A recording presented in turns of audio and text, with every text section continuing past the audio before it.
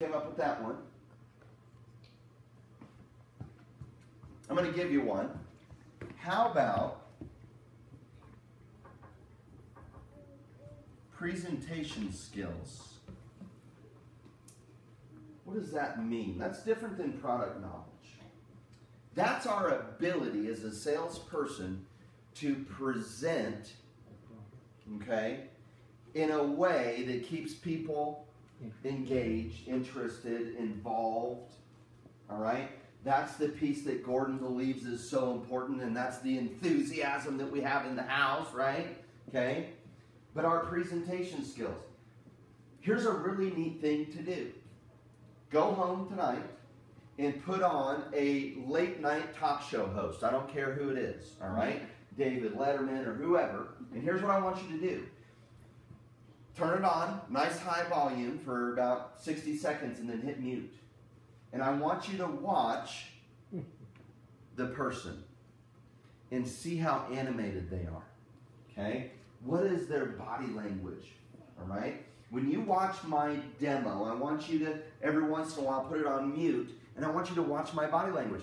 You could probably watch the whole entire demo, okay, and I'm not trying to toot my own horn, of me and get the gist of what I'm doing because I use a lot of body language throughout the presentation, okay? But that's just one presentation skill. Let me give you another one. When you go in a home and you meet with someone that's very timid and kind of quiet, okay, and you walk in and you're very boisterous and loud and stuff like that, would that be a good presentation skill? No. No. See, we have to learn as salespeople to match people's energy. All right? If I go in and I meet someone that is very boisterous and so on and so forth, but I'm very quiet and timid and meek, well, I'm probably pretty boring to them, right? Yeah. So that's a presentation skill. How do we develop those? Well, we could do hours and hours, you guys, honestly, of advanced training on just how to be an expert at persuasion. See, we could almost change this to persuasion skills. Or people skills. Okay? Is learning how to ask questions or people skills. Okay? Here's a good book. How to Win Friends and Influence People. It's the grandfather of all motivational books. Okay? One of the things that we're doing in our team leader is we're reading a book right now called No Excuses. I've got it right back there. Okay? Why are we doing that? So we can develop some skills as team leaders for you guys. Okay? And we want you to come on, be on that team too eventually. Okay? But Charles Schroeder, his team's been getting together every week. Okay? He's a big satellite now in California. His team leaders get together every week and they read a chapter or two and they talk about it. And the book that they're reading right now is Dale Carnegie, How to Win Friends and Influence People. He talked about it on our conference call on Friday. So how are you going to develop your persuasion skills, your presentation skills? Well, let me give you number 5.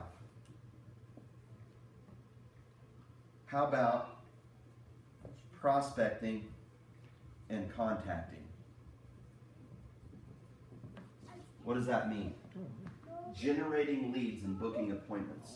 See, if you can't generate a lead and book an appointment in our business, you're dead. It's like a vital function of your body. If you don't have it, you can have all the rest, but if you can't generate a lead and get an appointment and show up at somebody's home, you can have a great attitude, you can have all the product knowledge, you can know how to persuade people, you can feel good and look sharp and all that kind of stuff, but if you can't prospect and you don't know how to pick up a phone and book an appointment, in our business you're dead. But let me ask you a question.